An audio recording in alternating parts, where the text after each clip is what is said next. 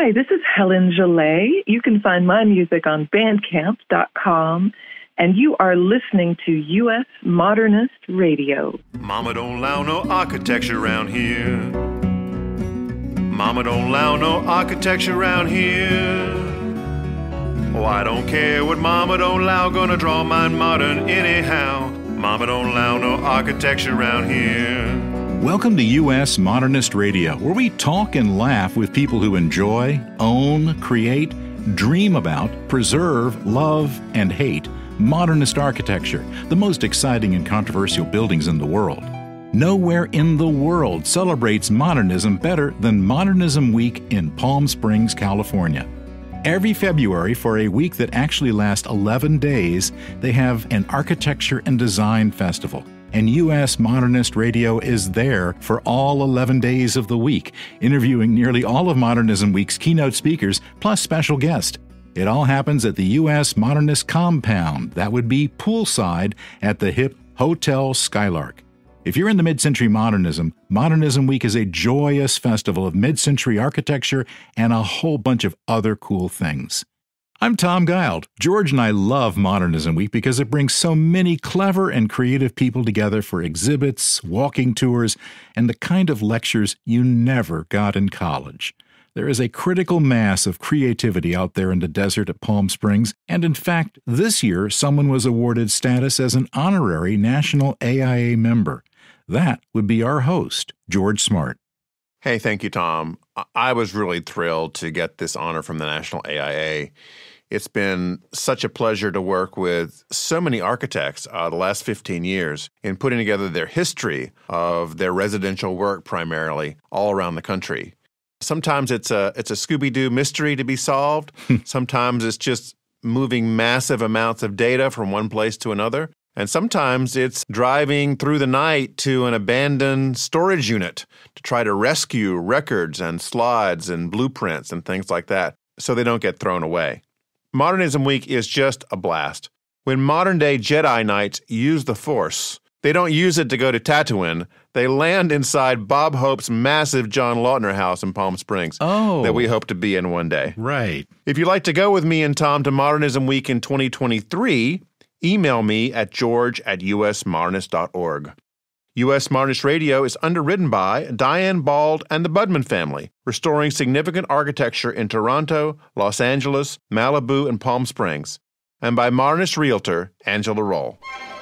In a timeless adventure that we are completely making up, realtor Angela Roll grew up in Estonia, the daughter of a former ambassador wrongly accused of spying on next-door Lithuania. He was cleared, it turns out, because Estonia only has 6 spies, and everybody pretty much knows who they are. After a night of partying with Le Corbusier's cousin, Boozy Corbusier, Angela took the ferry across the Gulf to Finland, causing an international incident involving a little red dress, a wood-turning lathe, the Finnish Coast Guard, and a $2,400 bar tab she accidentally signed over to Bjork.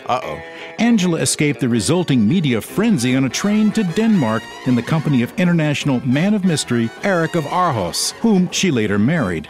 Angela then moved to North Carolina to become a real estate agent. Specializing in modernist houses, Angela advises buyers and sellers on everything, from appropriate renovation to shipping a wood-turning lathe from Helsinki.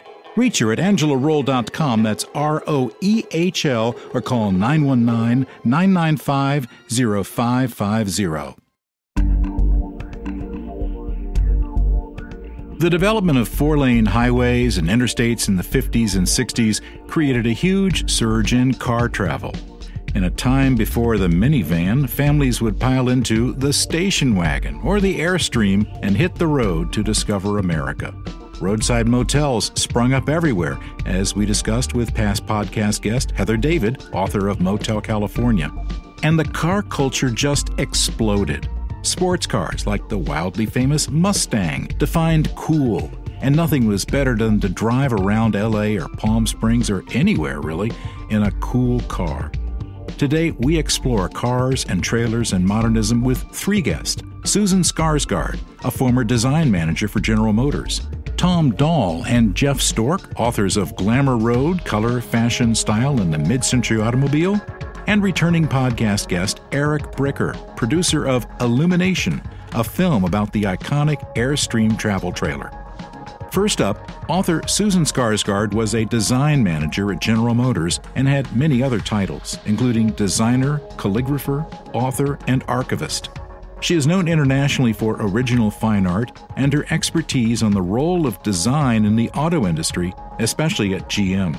Susan is the author of Where Today Meets Tomorrow, Eero Saarinen and the General Motors Technical Center. And now here's George Smart talking with Susan Skarsgard in Palm Springs.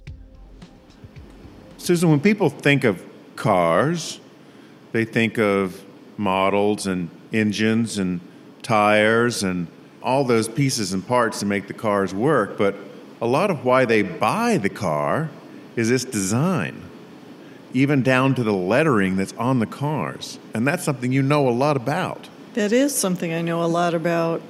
I worked at General Motors in the department that does that very thing, which is design the jewelry that defines the vehicle's division and model and things like that. So yes, that's an area that I have quite a bit of deep knowledge with.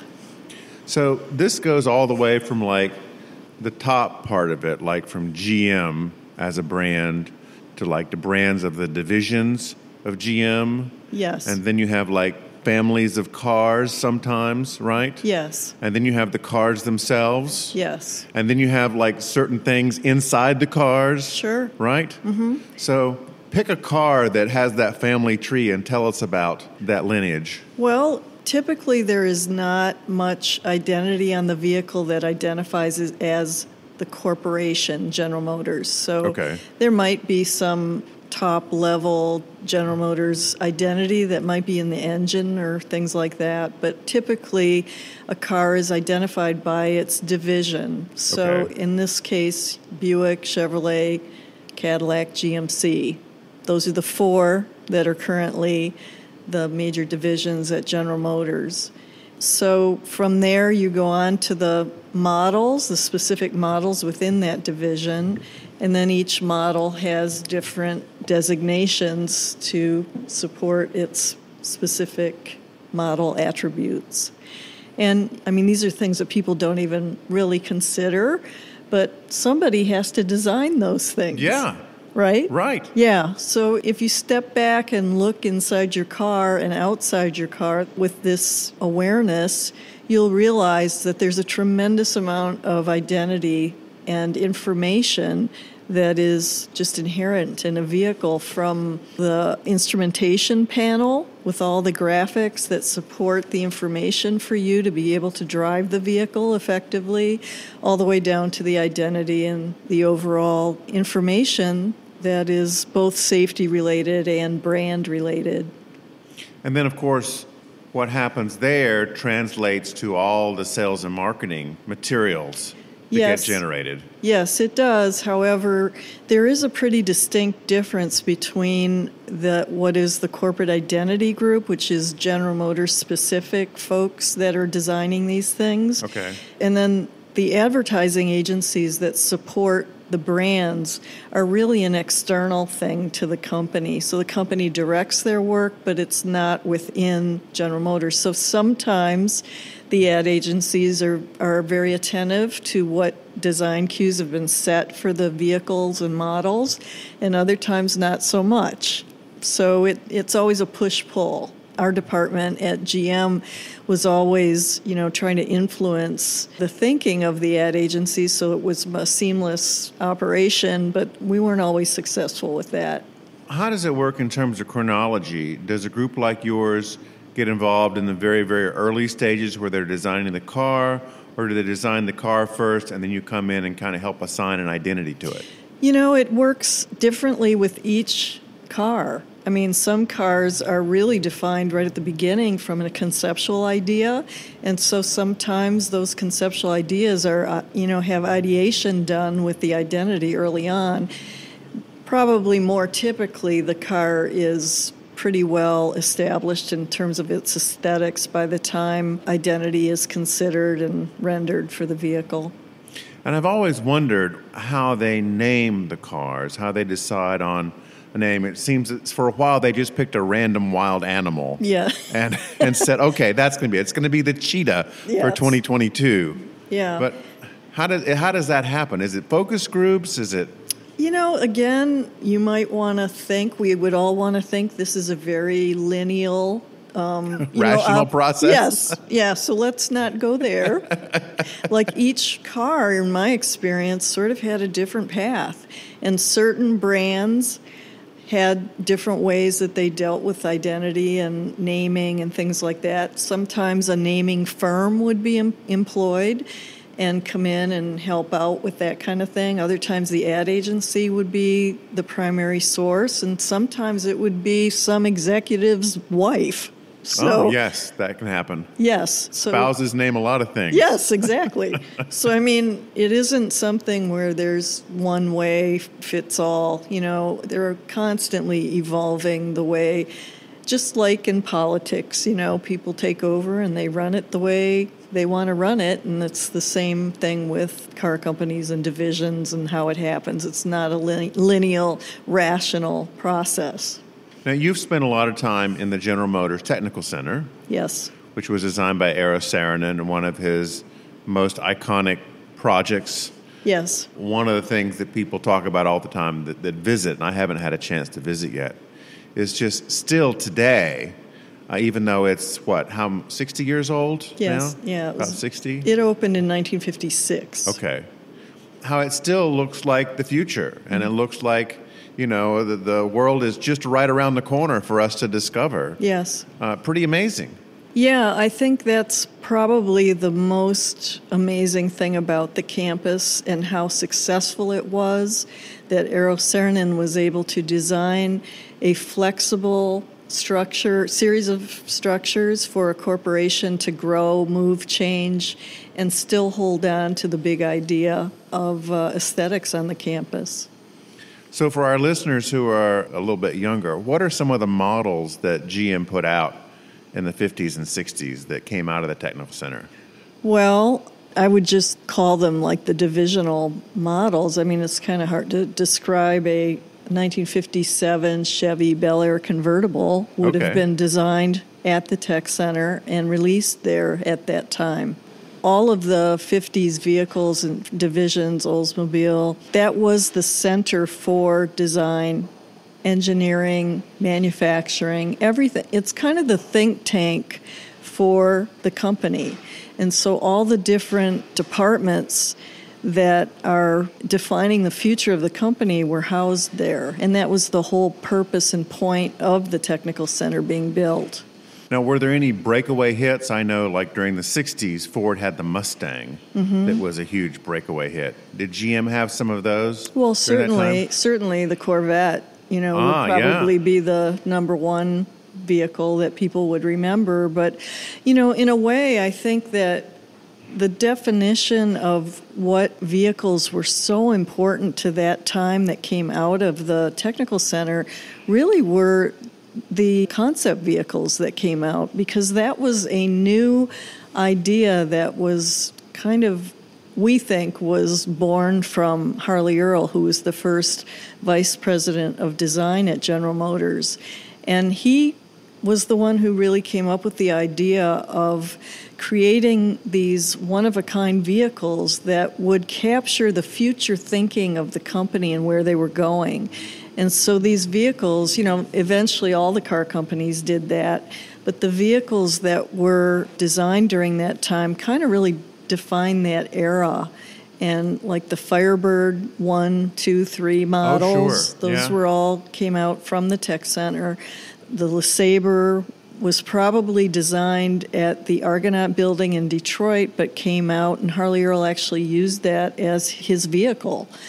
And so these one-of-a-kind, unbelievably beautiful and extraordinarily iconic vehicles, those are what I would look at as being the definition for what was going on at GM, in terms of the Technical Center, because really the Technical Center was defining the future for the company and really by default defining the future of much of what was going on in design in America.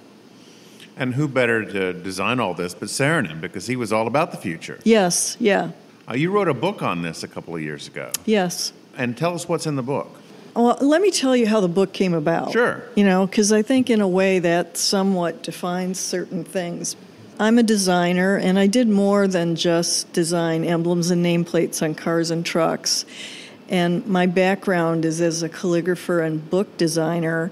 And so I was asked many times to create special projects for different purposes, such as gifts for executives to give to people.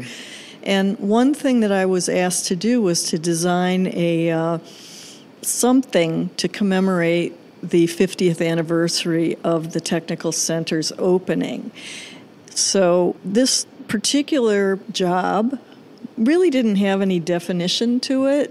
It was just something that I was asked to do to kind of just put a stake in the ground and tell that story. So I created this one-of-a-kind book for the executives at GM Design, and that really changed my career and ultimately led through all the research I did on both the Saarinen project as well as I just came across so much material that had to do with the history of design at General Motors that I ultimately proposed the forming of a department which is called the General Motors Design Archive and Special Collections. And so that work that I started with kind of morphed into my job, which was the last 10 years of my time at General Motors. And in doing all this research that we ultimately came up with so much material that defined that project, the GM Tech Center, and it just became this obvious, logical thing that there really wasn't that much written about that in the rest of the literature having to do with architecture. And it's really a unique project in the sense that Saarinen, I mean, the whole story is, you'll have to get the book and read it. It's really wonderful. But the whole story about, this really was Eero Saarinen's first major commission.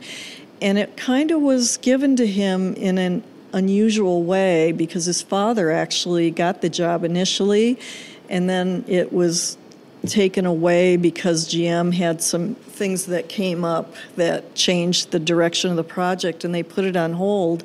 When General Motors came back to Eero Saarinen to continue the project, he was too ill to continue. And so GM took a leap based on Harley Earl's faith in him as a young man. I think he was only 38 years old. He had no prior experience of running a giant project such as that.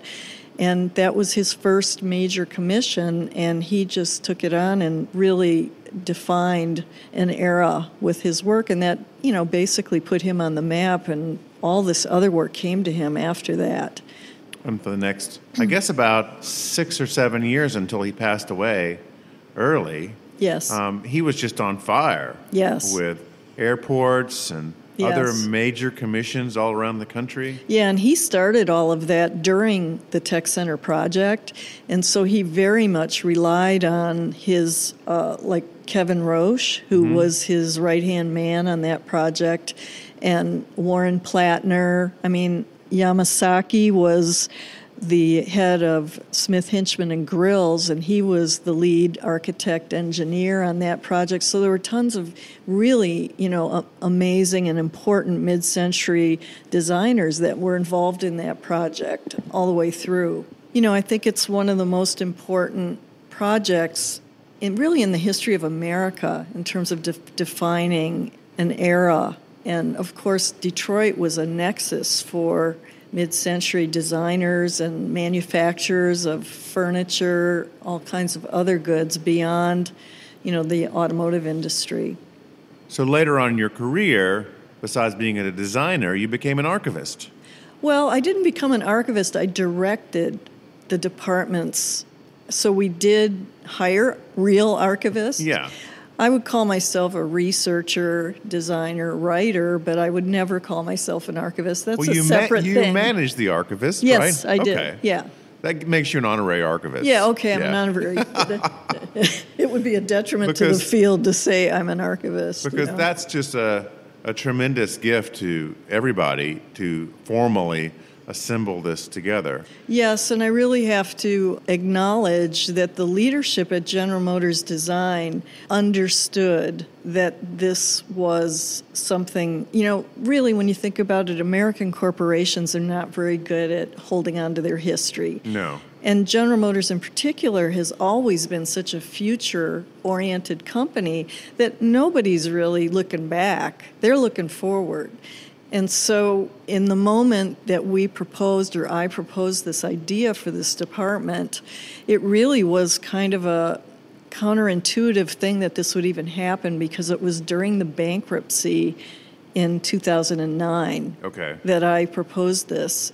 But I have to say that the GM leadership at the time at Design really understood that they were sitting on a wealth of amazing documents and materials that define their history with nobody really was pulling it together. Yeah, so it was kind of like this amazing cache of information that once somebody raised their hand and said, let's do the right thing with this stuff, we developed this department, and now it's become really an integral part of the design process at GM because that department now, it basically puts on exhibitions with these materials. We've supported publications such as Where Today Meets Tomorrow, the book about the tech center.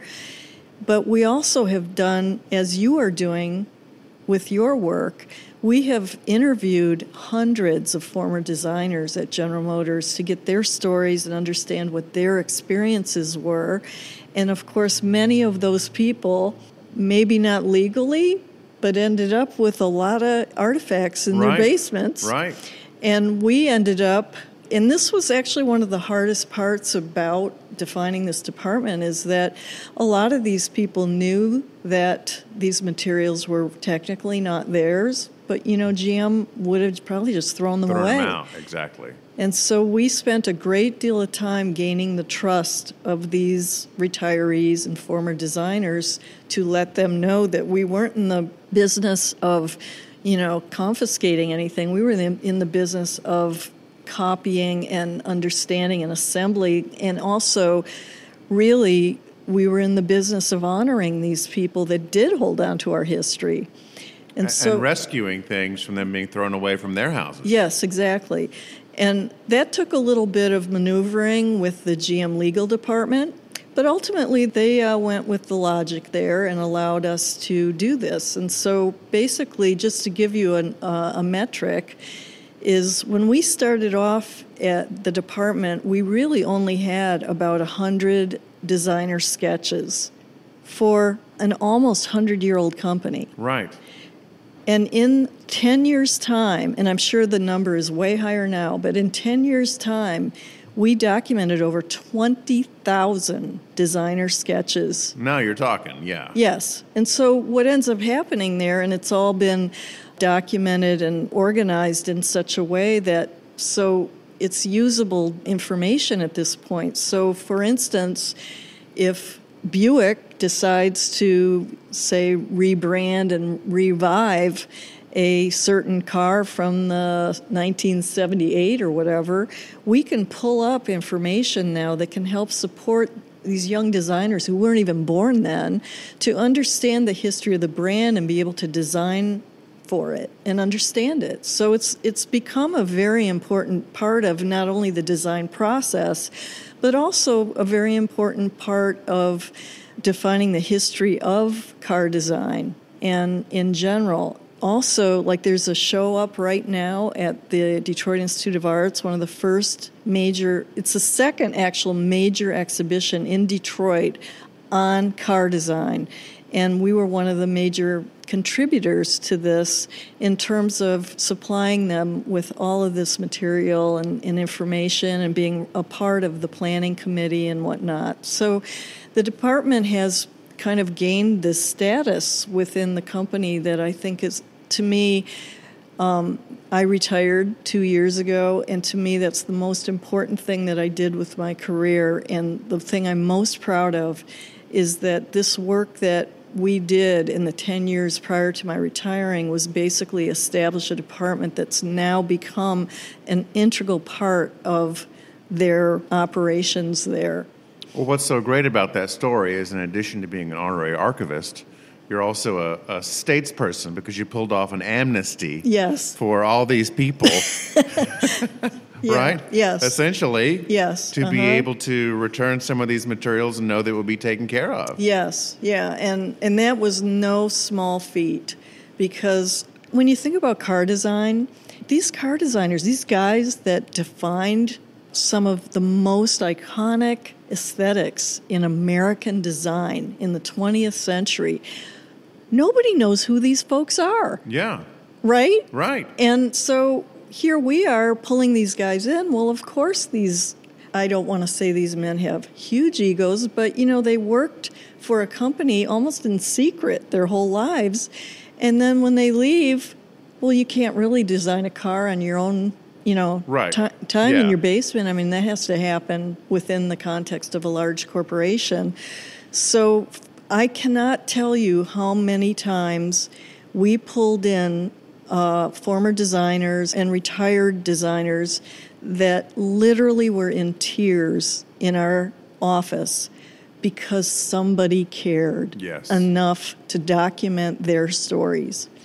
And so to me, that was the most important work that continues on now. And I have to say that I think now, like even just in the 10 years that I worked on this type of thing, and I did a lot of designer interviews, many of them have passed away. Right.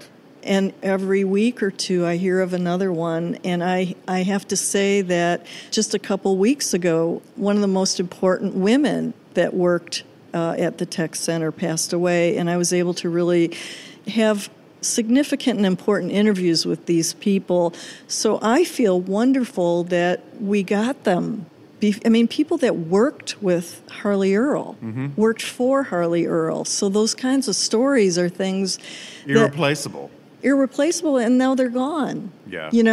So I look back at these things even now. It's kind of like the World War II generation. Many of these people came back from the war and immediately got into this field, some with the GI Bill and whatnot, and also Harley Earl's prescience to actually go out into design schools and help develop their curriculum to be supportive of industrial design as a field. So when you think about it, the field is actually very new. It's not even more than 1.5 generations away. Yes. And so the idea that many of these, mostly men and women, are now leaving this world, it's so important that we were able to document their stories. And even here in Palm Springs about 6 years ago, I documented a gentleman who did work directly for Harley Earl, and I interviewed him a couple times. And I just have to say that these interviews I look back on now, and I just don't even think I understood at the moment how important they were.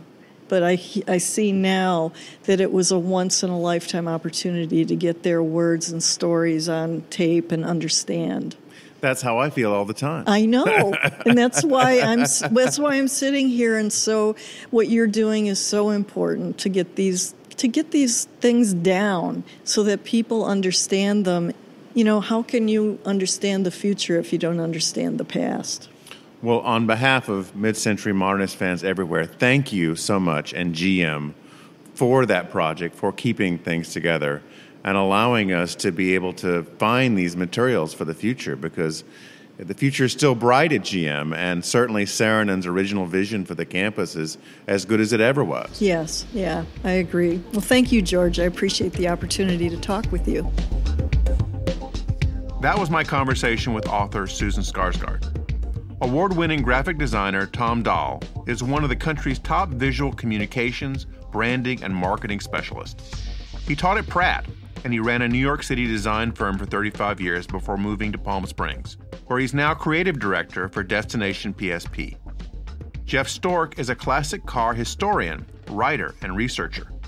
He spent his career in the automobile industry with over 20 years marketing the big three car makers. He curates a large private automobile collection in Palm Springs. Note to self, gotta visit that. Their new book, with a foreword by Susan Skarsgard, is Glamour Road: Color, Fashion, Style in the Mid-Century Automobile. We interviewed Tom and Jeff in Palm Springs during Modernism Week last February, but due to some highly technical problems, like my failing to push the red record button, we are back in the studio talking to them via Zoom. Hey, thanks guys for bearing with us. Great to be here. Is this thing on? This thing is on. Yes. It's Wasn't my fault. We have all the backup systems in place too, so That's right. So not to worry. It's okay. We had to do corrections to the book too. Let's start with, Jeff, this car collection. Is this your car collection? No, it's a collection that I've helped assemble over the last 15 years for a long time friend who sort of retired, sold off his business, and decided it was time to build his dream garage and collect, the significant cars of his youth, which basically means it's a fairly important post-war American diorama, if you will. I call it Church Parking Lot 1957 because it's the cars that people drove. It's not Ferrari, but it's Plymouths with tail fins and just the cars you saw in parking lots at that moment in time. Now, this person would not be a famous retired late-night TV host, would he? It would not. It would not. He's more of a muscle car person, and we're more of post-war Americana. Got it. The tri-tone four-door hardtop that your favorite aunt actually drove. I had some aunts and some great aunts like that, actually.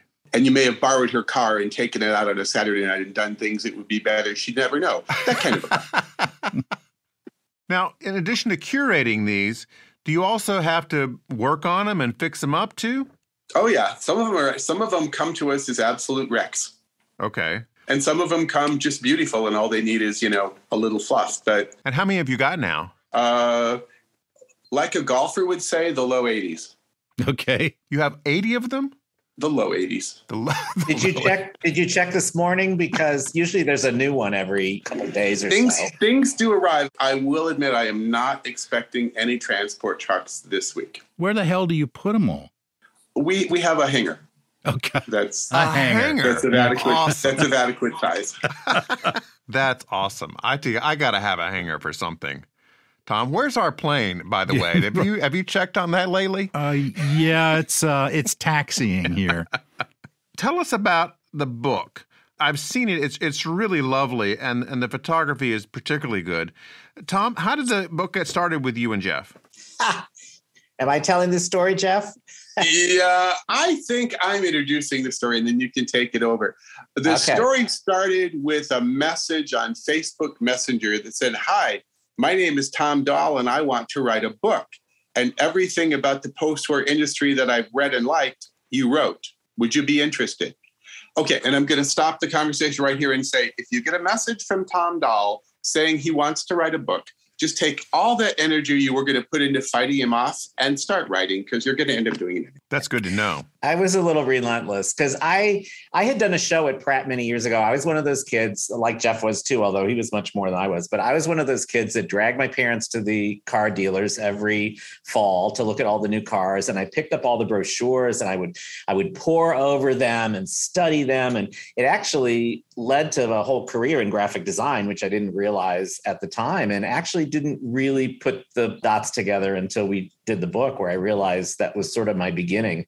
And I did a show at Pratt of all of the brochures that I had. And it was really fascinating to see all of the artwork and the design and the incredible attention to graphic design and photography and illustration that was going on in these pieces. So I knew I wanted to do something that honored that. And although there's tons of car books out there about all kinds of pieces of the car world, there didn't seem to be anything that focused on that, and specifically what we ended up with, which was the whole glamour connection.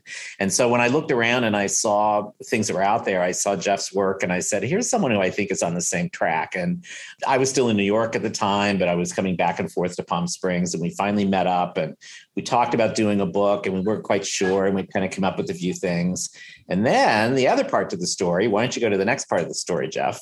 Basically, the reason I think we worked together so well is we both saw the industry from a very similar viewpoint. Tom was a designer for 30 years. I was a marketer. So we both created elements to market the cars. Really, it's a sizzle book. It's not about horsepower and 0 to 60 numbers. It's about the sizzle that sold the steak. Sex appeal. Yes. Tom had a vacation home in Palm Springs. So when he came out here, we actually met in person and discovered that we were kind of kindred spirits in many ways. And he was doing a house tour, was it? Yeah, it was a house tour. When we bought our house, it was already signed up for a house tour like 4 months later. So I had to scramble to kind of get it together and actually have the house ready to show. But it's on a cul-de-sac, and it was William Kreisel houses in Canyon View Estates. Very significant, 1964, clerestory windows, the pattern block, the whole Palm Springs architectural style was right there in this one community, and it was totally intact. So Tom says, well, I'm going to put my car in the driveway, my Pontiac convertible, and would you bring a couple cars over and maybe put them on either side? And I did. I grabbed a couple cars. I grabbed up an Oldsmobile with tail fins and a classic Buick Riviera. And we put them on either side, and we kind of watched people's reaction. And we sort of looked out Tom's kitchen window, and all I saw was the early 60s. And I just kind of turned, maybe we both had the moment, but I turned to Tom and said, I have a terrible idea. What if we filled the entire cul-de-sac with classics? And that kind of led to the germ of the cul-de-sac experience, because then it was like, okay, and we put everybody in period attire and we get music of the correct era. And we just sort of create, I think he calls it a time capsule. I call it sensory deprivation. But we take the entire neighborhood back to the early 60s for a day. It is time travel. I can completely see that. It is. Yeah. As soon as you step out the front door, you're wearing a fedora. Yeah, you see nothing new. We mask it off. Mm-hmm. And what's interesting is because it's a cul-de-sac, it's sort of a little theater in the round. Right. So all of this is in front of you and you're looking at the whole thing. And it really is like a stage set. And in all fairness, we do it to this incredible level of detail where the cars have vintage fake license plates, and the homes that are on tour have vintage for sale signs in front of them that say open house, come on in. And, it's just done to a very high level of detail, right down to the custom branding on our ice cream sandwiches. So cul-de-sac kind of got us down the road to really realizing how cars were such an important part of the mid-century experience. And, so often car shows and car collections are in a parking lot somewhere with the hoods up. And, it's looking at them as objects in a parking lot. And we really saw vintage cars as part of the modernism experience. And sort of our goal was to continually showcase how cars were part of culture and a big part of culture. And when you take a mid-century house and you put an appropriate car in front of it, and by the way, it's not just any car, even of that era. You want to pick the car that the owner of that house probably would have driven. So a modest house probably wouldn't have a Cadillac in front of it, and a luxurious house probably wouldn't have a Falcon in front of it. Mm-hmm. So that level of detail, when you start to get to that point, you really are capturing the essence of what was going on culturally in that moment. As a restorer, I'm going to say that, my goal is to make the car as exact to how it was when it was originally delivered. Because the car is, to me, it's a snapshot. If you don't change it, it doesn't change. It represents a fixed moment in time. So when you get a few of them together, again, carefully curated, authentic, then you can start to accessorize them and you start to tell a much larger story. You begin to tell a story of what a neighborhood was like at a moment in time, which is much more exciting. This is almost like doing production design, right? It is. If you're outfitting a neighborhood with the cars and the signs and everything, have any TV or movie people approached you about building a neighborhood? As a matter of fact, not on our cul-de-sac, but on the next cul-de-sac over, which is part of the same community, that Harry Styles movie was filmed last year, 2 years ago, and it's going to debut right before the cul-de-sac that we're going to do again in October. That's going to be a big studio movie that's totally filmed in our neighborhood. We can comment later about whether they got the cars right, but in the meantime, they totally transformed the neighborhood into an even better version of what we were doing. Oh, and after 3 years of cul-de-sac, we're not saying that there was no relationship between inspiration and action. Now, gentlemen, which had more impact on mid-century car design, World War II or the interstate highway system? The interstate highway system. World War II created a pent-up demand, which allowed for certain opportunities. That meant there was a period of time where people would buy anything, okay? Even some of the independents we talked about in the book that had relatively short lives, because there was a moment where people would buy anything just to have a car. But that's short-lived, and that's over by about 1949. The interstate highway system caused basically a redesign of the car to be capable of sustained high speeds, which is something that the pre-war cars weren't asked to do. And it also changed the role of the car. It made the car more of a traveling companion than it had been before the war. So I think it probably had more of a sustained and lasting influence. And with the growth of the suburbs, I mean, the interstate highway system really encouraged the suburbs to grow. And that's the real key to a big part of our book is there was an entirely new market as couples and young families moved out to the suburbs. Suddenly they needed a second car, and that second car was usually for the woman of the house. So the car companies had this entirely new market that they really had no idea how to approach, which was women drivers. And women started making a lot more decisions about what cars were purchased in the family. Well, they had always had a role in that, but after the war, in the brand new suburbs, there weren't supermarkets yet. There weren't bus lines. So they had to have a car to go to the store to feed the family. So this is a vehicle that was for her use. So she's going to have a much greater influence over the vehicle that is for her to drive. And that meant that automobile companies had to actually teach salespeople how to talk to these people. And still at the time, though, it was mostly men making these decisions, right? The women didn't come into this picture until later at the big three. Well, there aren't women around certainly working in the big three in any substantial numbers at that moment. But they're starting, it's a very interesting time if you look at advertising. They're starting to reach out to appeal to women, but they really don't know how to talk to them. And it's kind of fun. It's kind of tragic. It's a little of both, but it makes for a very interesting chapter.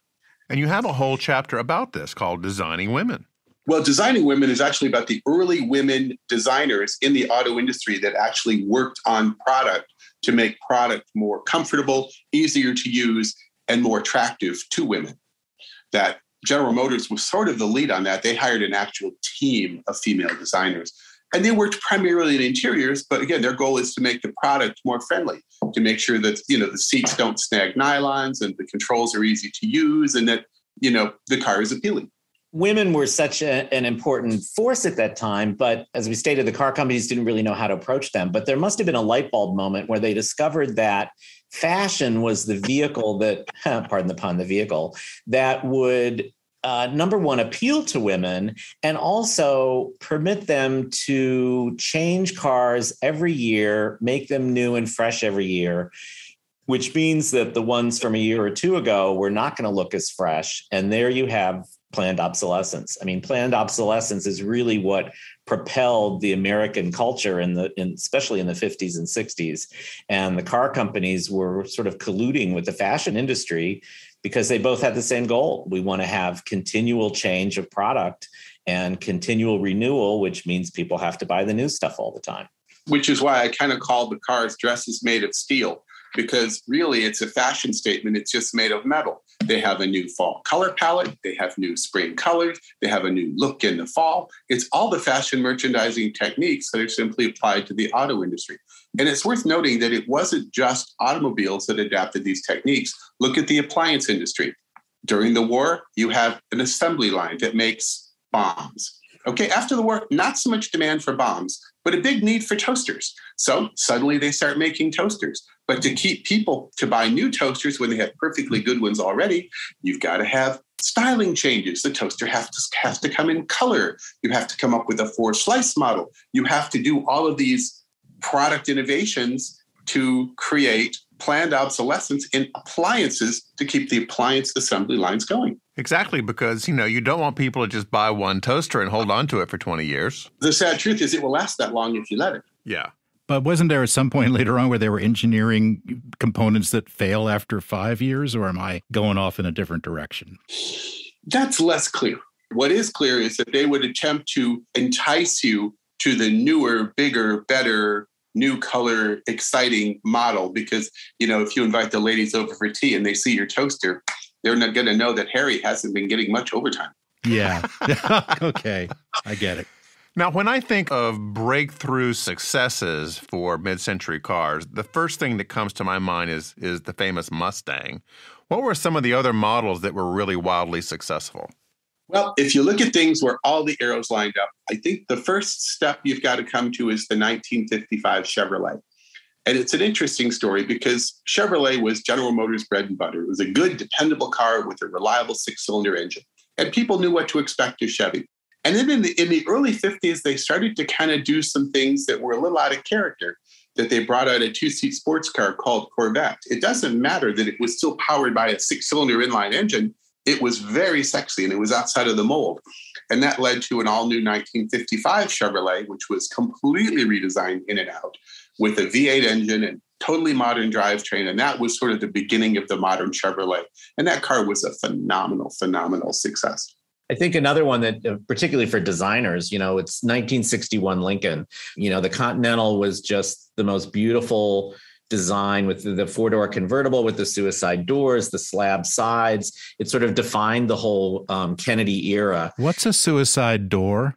It opens the opposite way. Yeah, Lincoln called them center opening. The other is a nickname, but it means that the two door handles basically meet. One door swings one way, one door swings the opposite direction. So theoretically, if you were pushing on the rear door of the car, it could come open and you could fall out, and that was considered a suicidal moment. It's worth noting that power door locks were standard on all of those 4-door Continentals. Oh, that's good. That particular car is a watershed for several reasons. The designer, he called the car Audrey Hepburn in a simple black dress with a single strand of pearls. And I think that's a pretty apt description. The car is not over-adorned with chrome. It's severely simple in ornamentation, and it's just, the shape is beautiful. I remember in those Lincolns that the trunk was enormous. Unless you had a convertible, and then the top took up pretty much the whole thing. Okay. Yeah, okay. There was a little tiny compartment in the middle of the trunk where you could fit a suitcase. That was it. They wanted the beauty of the completely disappearing top. They didn't want Jackie Kennedy snapping on a vinyl top boot. Right. So they designed this beautiful, very complicated, fully disappearing top, and it was fantastic. But it took up pretty much the whole trunk. When you talk about fashion, though, that car really represented how fashion triumphed. The Lincolns and Continentals before that were, especially in the late 50s, were gaudy. They were huge. They were kind of bloated. I mean, we love them now because they're so eccentric, but they were pretty vulgar in their time. And 61 came out, and it was just the most elegant thing you could imagine. And it changed fashion. I mean, that's when fashion changed. It was Oleg Cassini and shift dresses and pillbox hats and a much more subdued and sophisticated look of fashion, and it aligned perfectly with what was going on with the Continental. And in a foreshadowing of what would come in the future, it was actually downsized. The 61 Continental was about a foot shorter than a 60. So it was a downsized luxury car, but no one saw less of it because it was smaller. They admired the package and they bought it. So lessons to come. I wanted to get your guys' opinion on something.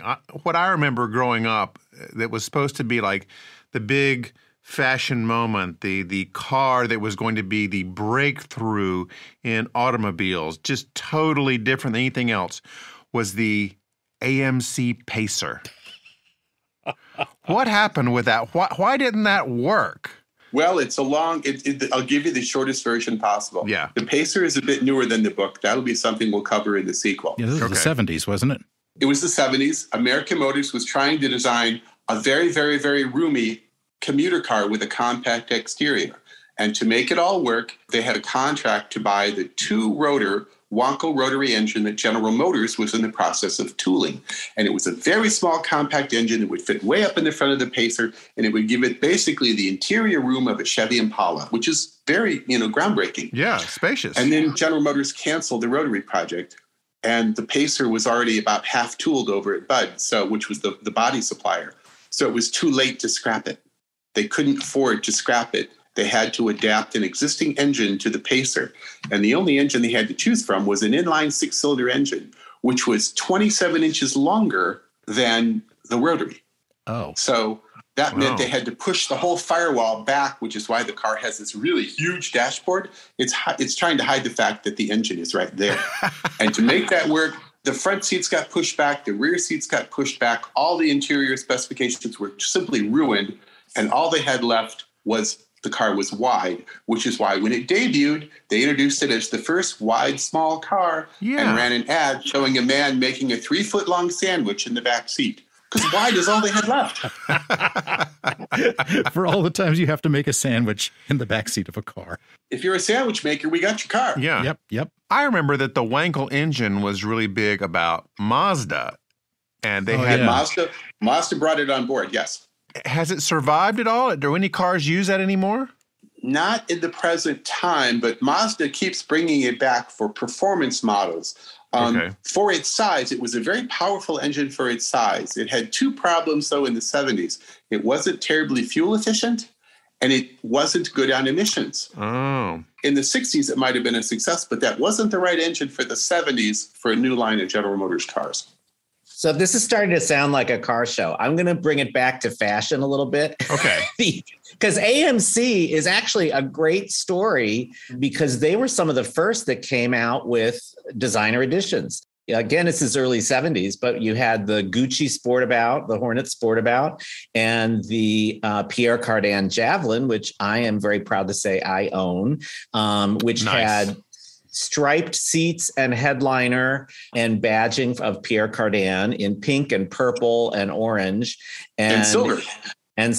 And it's quite something. And they really were taking risks. This was a small company that didn't have a lot of money. They couldn't tool or compete with some of the engineering prowess of the big three, but they were really going on style and fashion. And a lot of this started with Mary Wells of Wells, Rich and Green, which was sort of the model for, what's her name in Mad Men? Peggy in Mad Men. She was one of the first big advertising executives that really created the look of the late 60s. And what she did for AMC was groundbreaking, and it really got them through at least 10 good years. And then it sort of fizzled after that. But she did for AMC what she had done for Braniff. She rebranded Braniff. She was the Braniff lady. Yes. She was the Braniff lady, the end of the plane. She painted the planes lavender. She brought in designers to redesign the interiors and the uniforms for the flight attendants. She did the same thing with American Motors. It started as a show car in 1970, and the car was a Gucci Sportabout, but it was a really crazy one with a full leather interior and gold grille and all this crazy stuff. And it made it to the showrooms for $124 extra. And it was successful enough to keep rolling with it. And, when you think about the 70s, you think about the designer jeans with the label on the pocket. It was perfect. My mind is just reeling now, gentlemen. Just all these memories of different car things just coming back. And that's one of the things I really like about the book. The book is Glamour Road, Color, Fashion, Style, and the Midcentury Automobile. Thank you so much for talking with us.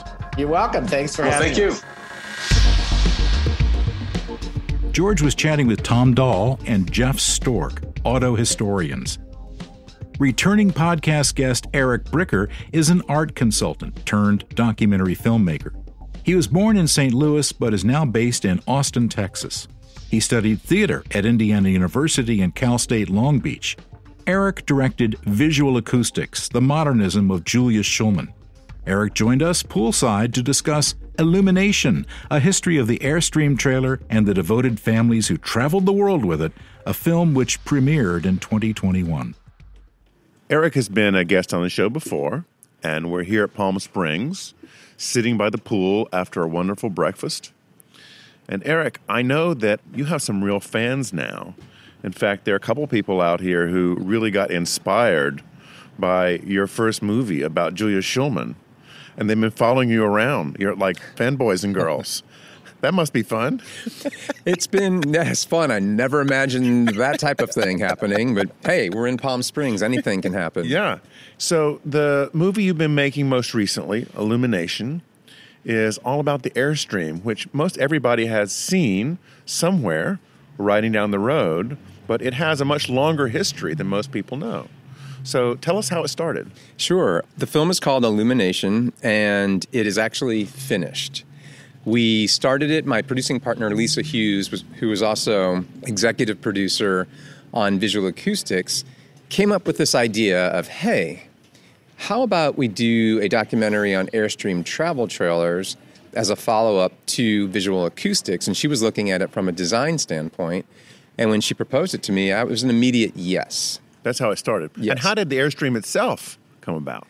Yes. Wow. Well, that's a long story, and we've captured it in here. So, yes. He's pointing to the movie card in front of him. Yes. That's why I would love for everybody to go see that, because that will give you the history. But to give you a quick thumbnail. Yeah, the elevator version. Yeah, the elevator version. Let me see. I'm going to try to do it in 30 seconds or less, because there's so much to it, and I've been immersed in this world. Tom, insert ticking sound here. And then, okay, where were we? Airstream, history of Airstream. Airstream trailers came about through the founder, Wally Byam. Wally had built a trailer basically out of wood masonite and leatherette. And there was another trailer company, it was Bolus Trailer Company, and that was developed by Holly Bolus, who was also in the aviation world. And he applied the idea of basically aviation engineering to a trailer. And so the Airstream that we know today is a combination of that idea of, a monocoque shell built out of aluminum. Wally Byam saw that, took that concept, and then put that into Airstream travel trailers. And they grew. They got longer. Eventually. Yes, they did. They did grow. So when did he begin making these trailers out of aluminum?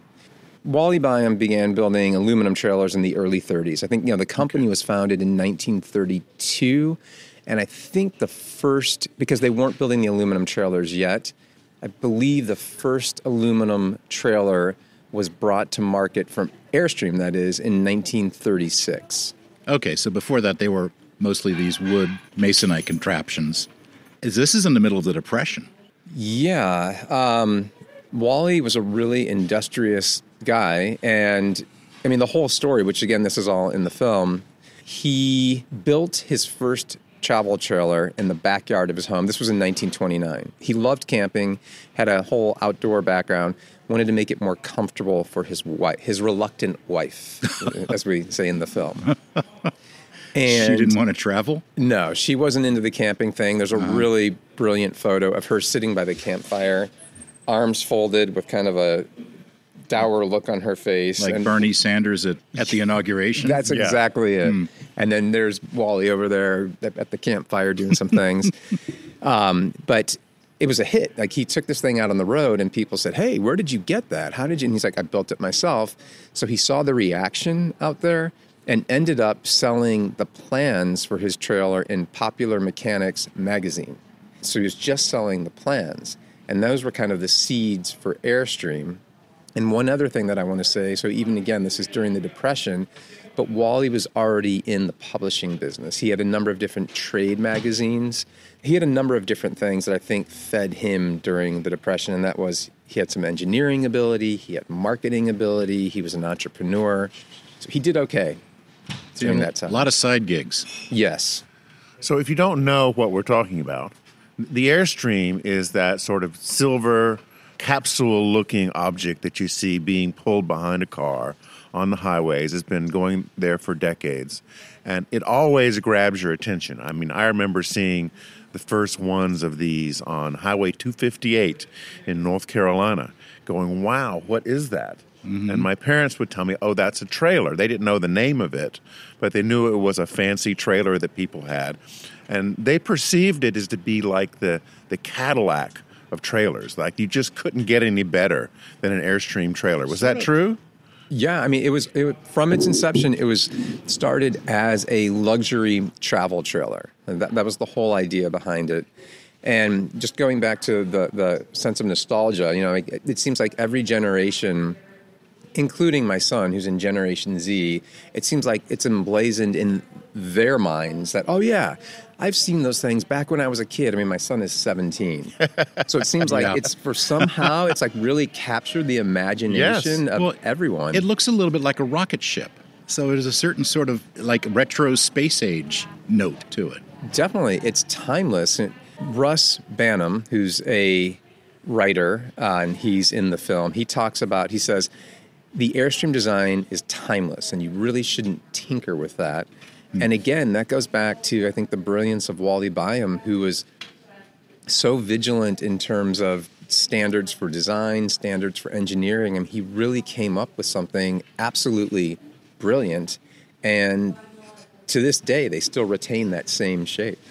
So one of the things that I found fascinating about your film, Eric, is that somehow you happen on all these home movies of people who were taking these things all around the world. I mean, taking them across oceans to go on vacations. How did all those films come about? That's an interesting story. We found those in the Airstream archive. When we started the film, we thought we were making a film on more of the contemporary aspects of people Airstreaming today.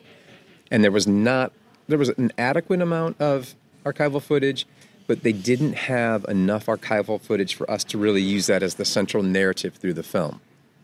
So we had been working on this thing for years. It wasn't cutting together. It was reality television at best. Until I saw, in the summer, I think it was 2016, I saw a new Airstream spot that was made, and I saw a bunch of archival footage in there. Oh. And I reached out to Airstream and said, hey, is there some new footage that I haven't seen? And the answer was yes. And it was like 5 times the amount of archival footage that I had access to before. That became the central narrative. We were able to capture Wall-E on screen as well as all of these incredible caravans. So just to add to the caravan piece of it, a lot of that footage was, quote, home footage from actual caravanners that were on those caravans and that were saved by the Wall-E Byam Club. The current day historian had learned about some of this footage and got it from some of the families. And then was donated to the Airstream archive.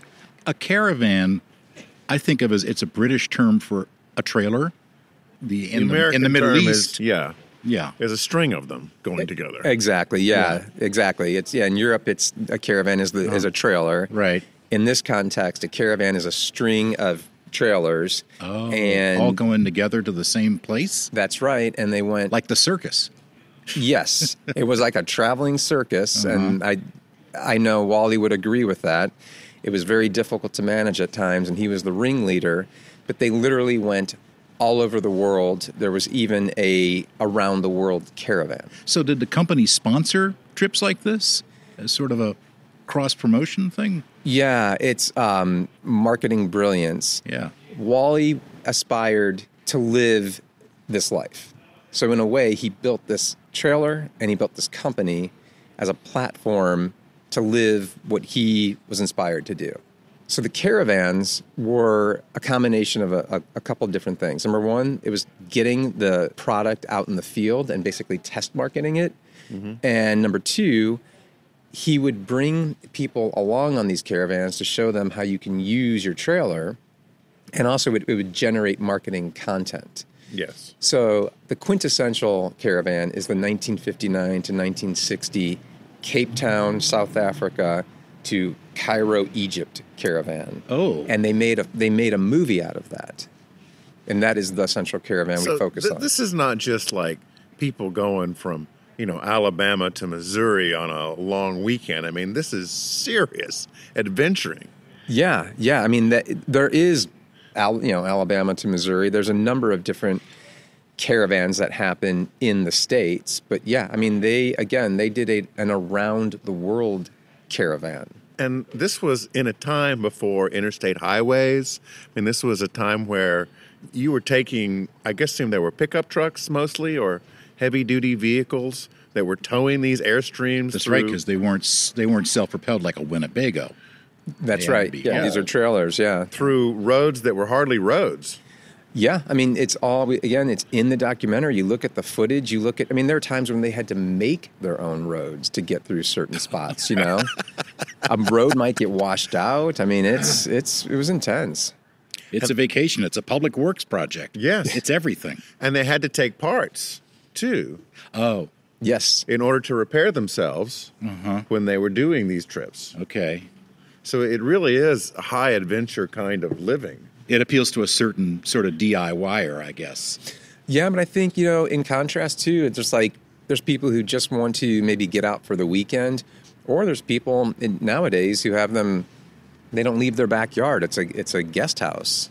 Yeah. So there's a number of different applications. I think the one time I stayed at an Airstream, it was parked next to somebody's cabin, and it was a guest house, essentially. Yeah, there are lots of people now who are in them full time and live in communities with them, and you see them in traditional mobile home parks, but you see them in other places and little communities that are all parked together. It's astonishing. Now, the current day Airstreams that are being put out now, what kind of features do they have that they didn't have back in the 50s? The ultimate trailer that Wally Byam was wanting to create was a self-contained environment. So you have all your needs met. You've got cooking, water, you have a toilet, everything that you need to actually live. In this day and age, they're self-contained, but the systems are just modernized and much more efficient. But again, I think going back to how brilliant Byam was, it was in a way he almost by keeping it minimal, keeping it to just the basic systems that you need, he kind of future-proofed it. And then in modern-day conveniences, like having an electric jack, for instance, instead of having to sit there and twist crank it up. Yeah, you press a button and the electric jacks. There's a lot of modern conveniences that have been added on top of the basic systems. Are there still these round-the-world trips? I'm not aware of any international type of caravans going on right now. There are a lot of domestic caravans and through Canada, but I know there's a lot of different groups who have talked about wanting to get back out there, and there was even talk years ago of Cape Town to Cairo, but just kind of knowing the geography there, it's a little and risky. The politics. Yep. And COVID. Yeah. Yes. But that'll all pass eventually, right? Hopefully. I hope so. Yes. Now, in trying to understand the zeitgeist of Airstream, how does this all fit in with the mid-century modern vibe? So, looking at the design for myself, the way that it fits in is in the Airstream design, there's a sense of minimalism. They're exposed materials. There's no type of embellishment on top of the material. It's just aluminum and rivets, and the simplicity and the minimalism for me creates a space where I feel like the people that are in the space activate it and come together. And I feel that same thing when I visit a Neutra home or, like any type of modern home. I feel that same type of thing, that I'm almost in a way the primary focal point, not the house. Where can people see the movie? We've got a couple of different film festivals coming up right now, but we do have our distributor for visual acoustics is actually getting ready to put it out, so we're talking about it right now. We don't have the distribution path set, but it will come out sometime this year. We actually just screened at Palm Springs at Modernism Week, and we're hoping there might be an encore presentation. Oh, awesome. Now, I have to ask this question. Did Airstream ever put out a toy version of this for kids to have little Airstreams to play with? That's a great question. I don't know if it was Airstream that put it out, but that is a gift that I actually have for you. I actually have that. Oh, wow. Yes, and I didn't bring it because I didn't want Psychics today. Really? That's so wild. I didn't bring it because I thought you have so much stuff to take back, so I'm going to mail it to you. Okay. I have a die cast. You're going to love it. I thought, this is George. Yeah. Okay. You could have hooked it to to your car and driven it home. That's right. Had you not on flown. my plane. Yes. Well, wonderful. That's good to know. Yeah. That would be such a cool thing to have on a desk, just looking at that little Airstream. Right. And you could put mints in it or something. Well, thank you so much, Eric, for coming by. And this is a great movie. Everybody should go see this. Excellent. It's just inspiring. Whether you like to camp or not, you should see this. Yeah. Well, Wally's wife, she didn't like to camp. That was his first wife. And on that note, thank you, Eric. George and I were just chatting with Eric Bricker, the creator of Alumination. Thanks for listening. U.S. Modernist Radio is underwritten by Diane Bald and the Budman family, restoring significant architecture in Toronto, Los Angeles, Malibu, and Palm Springs. And by Modernist realtor Angela Roll. Want to go with us to Modernism Week in 2023 and stay with us at the U.S. Modernist compound? Email me, george@usmodernist.org. Okay, Tom, take us out. Visit usmodernist.org's massive archives to listen to past shows, discover documentation of 15,000 significant modernist houses, and access 4 million pages of classic 20th century architecture magazines. U.S. Modernist Radio is produced by Soundtracks Recording Studios in Raleigh, North Carolina. Our theme song is performed by George Smart and Robinson Earl.